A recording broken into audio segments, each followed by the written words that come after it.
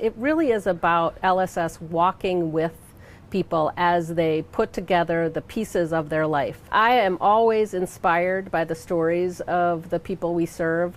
They are the ones that really help me get up in the morning and help me continue to do my job. My name is Ian Cervantes. I live in What's it called? George's Place? George's Place,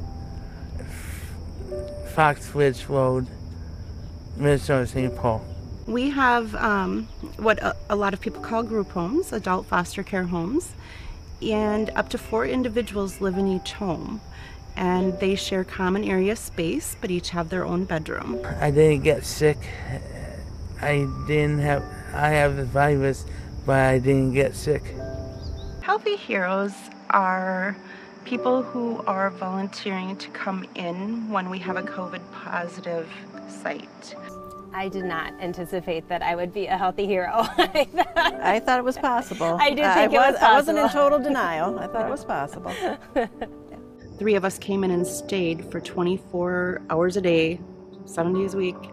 It was early Sunday morning. Yes. It was early Sunday morning, and Sandy called me and said, the staff are unable to stay. There's nobody else to go in. I'm packing my bag. And I said, and I said, so am I. Mm-hmm. Yep, pretty much. In the car we pretty went. Much. Yeah. Yes. I spent 9 days with Ian. We had a lot of great conversations about COVID, what it means. He was very scared. I don't want to die. He was scared of getting sick because he was COVID positive. All senior leaders were on the phone with us in a meeting, figuring out what our next steps were. You know, even our CEO gave us a call. We had so much support from other lines of service. You know, I mean, it was just a lot of support from a lot of different people within the organization. Being a healthy hero, you don't know what you're walking into. You don't know how sick people are going to get.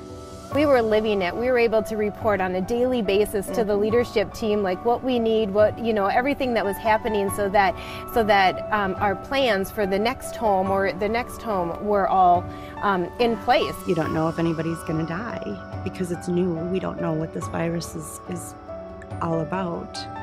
I think our organization has a lot of experience